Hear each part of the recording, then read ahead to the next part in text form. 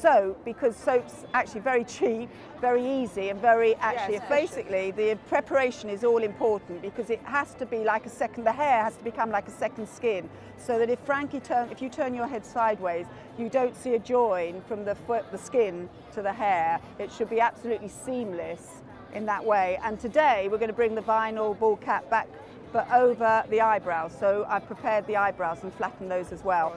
So it's a bit lengthy in preparation, but it does pay off to do this because it is in the groundwork. You get this right and then the rest sort of falls into place more easily. Well, actually, I could go through the motions of doing what I was doing. So, yeah. So this is the vinyl ball cap that's terribly cheap and really, really good. This has been coloured. So you can buy them coloured or you can buy them uncoloured. Yeah. Shaunna's coloured this herself. Basically, Shaunna, if you take over, you've stuck it. I've just stuck a middle panel. Some people don't stick the front at all, but it's crucial not to glue the whole front first, because from the back we'll be putting it down and pulling forwards. So if this front area is being glued first, and you're talking about covering the whole head with the ball cap, no wig taking over, it means you get wrinkles here. You've got excess ball cap which you can't then get rid of. So I do glue a small middle panel. So probably about what, an inch wide there? Not even, probably about a centimetre there, okay. Just about. It's just like that, and then I've come to the back. What are you using to glue it, Shaunna? I use Prosaide. So that's Prosaide on the skin, and then you just pull it down and glue a centre bit down there. Yes. And then you've glued whereabouts from the back? Literally from about here. Okay, so quite high up. Quite high up. I have been known to glue even higher, right. If necessary. Why would you glue higher? If it was likely to move. And some head shapes, I've had a man once where I've glued, and he's actually dipped here. So if this isn't glued down, it ripples as they get warm. Okay, that's a bit unfortunate. It was a so bit. This bit's been glued, the back has been glued, yes. So now we're going to concentrate on the ear section. So I've come in, I'll go bank up to where I left off, and then I'm coming right in behind the ear with the glue. Right onto the skin behind the ear? And on the skin. Okay. And then I come right up beside there. I don't necessarily worry about sticking that down yet. Yes, so I'm just going to acetone the ear out. It's vital that you don't really cut ears with vinyl, because vinyl will just, if they have jagged edges at all, they just carry on splitting. So that's the only thing you have to remember with vinyl. It's different from plastic and it's different from latex. You can't cut it. You cannot really cut it. The only place we really cut is round the bottom, because obviously they are one fits all, so sometimes they can be very, very big and you have to take some off the back. But on the whole, we acetone everywhere. Unfortunately, it has got to be acetone. There's no other spirit. Isopropyl alcohol won't dissolve it, so it is acetone. But it doesn't take much to do it. This is probably the most difficult part of putting this on. It is. Because you have to be a bit careful around the ear. So I'm just pulling this slightly forward to give me an idea where I want the acetone to start. And I'm going to start lower on the ear, because obviously the danger is if you start too high, our ear attached is lower. It's just obviously the top part that we see, so I need to go smaller than the actual ear size. And I just allow the acetone to eat through.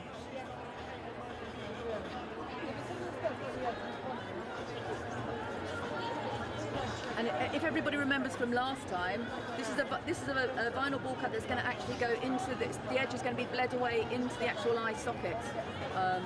Which Shaunna did that originally because there was a program on TV where the lady was supposed to have alopecia, so she had to lose her eyebrows as well.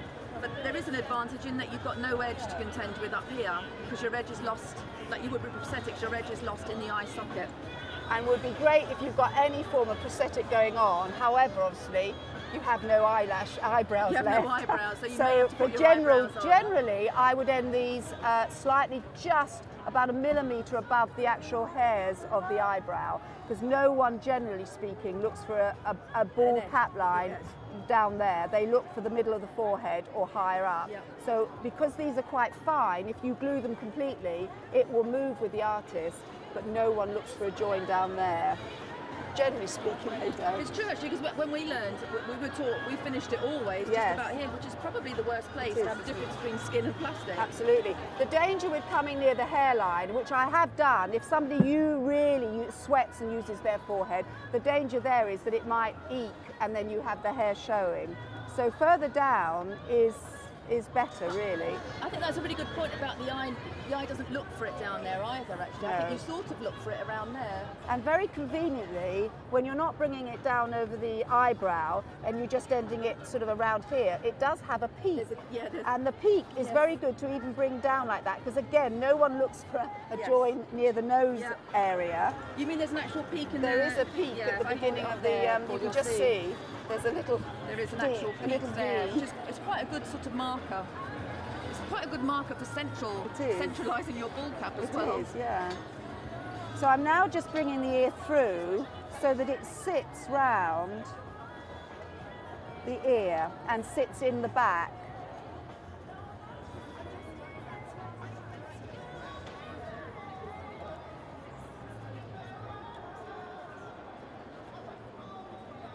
And I'm really pushing it forwards. I've got too much round the ear still, so I now can acetone a bit more so it lies around Frankie's ear without distorting it.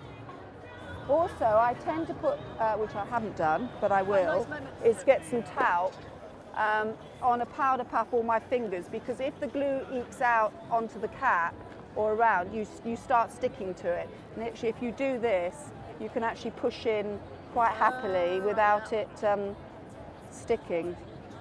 At this stage, I put the ball cap is on, and I've mainly gone round and everywhere's completed with sticking. I'm just finishing off acetoning very carefully around the front edge here, just the last little bit, and then I will be putting some Prosaide just over the ball cap to give it a little bit of texture, and also for the PAX paint to stay better and to camouflage the edge slightly. Considering the price of these vinyl caps, the edging is really quite fine, or can be got to be quite fine, but I'm just going to go over the actual edge with a little bit of Prosaide once I've done this. Just getting off the last little bits here. So it's just a matter now of covering the front edge here, which I've taken down over Frankie's eyebrows. So keeping the eye, don't open your eyes, Frankie, obviously because the Prosaide would stick to the eyelids, but I'm just giving it a little bit of texture, A, to help camouflage the actual edge, but it ought equally to give it something for the PAX paint that I'll put on next to adhere to and not peel off really. And then I will just finish off with some colouring and using Illustrator really to give the final sort of colouring to the ball cap. It's probably slightly muddled there. So it's just a matter of coming up around the edge and slightly around the back here, where the ball cap's tucked in behind the ear, but just on this part. But this is reliant on the fact that on most women, if you have a roll neck or a scarf coming round, it's much better to have the hair lying flat and being under the clothing rather than trying to wrap around. It's so hard to sort of get the hair flat, even at this stage when hair is very thick. But once you start wrapping hair, it becomes more problematic. And generally speaking, with something as fine as a vinyl, we might be tempted to put two on, one that goes close to the hairline and then the other one that comes right down. And obviously this one actually comes right into the eyelids and across the nose, around there. I say obviously, but hopefully not too obviously.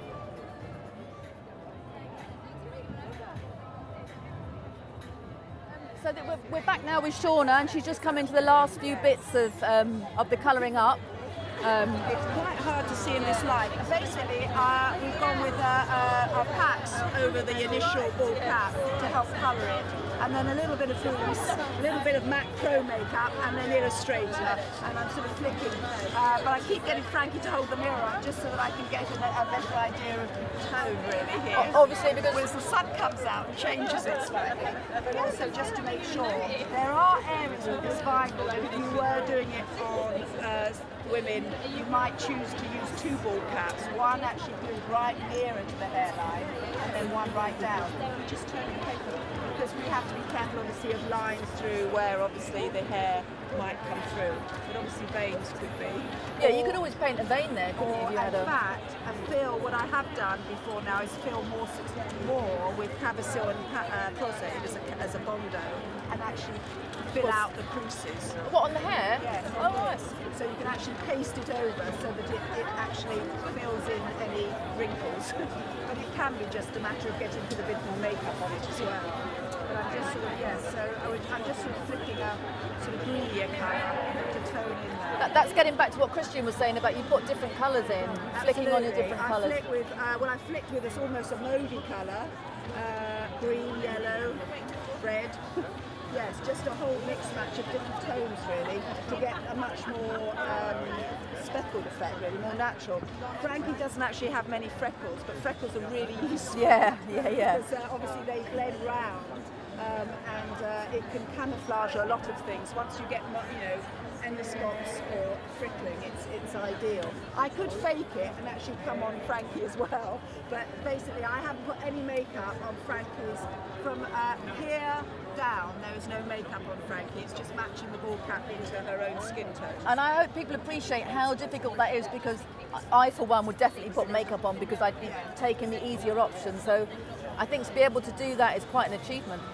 It's painting, but it's a very good learning curve for people to, because if you do that, then obviously everything else can be then coloured in one, and then it's often easier to airbrush your makeup over this than actually apply it. Yeah. So just slowly matching it in there.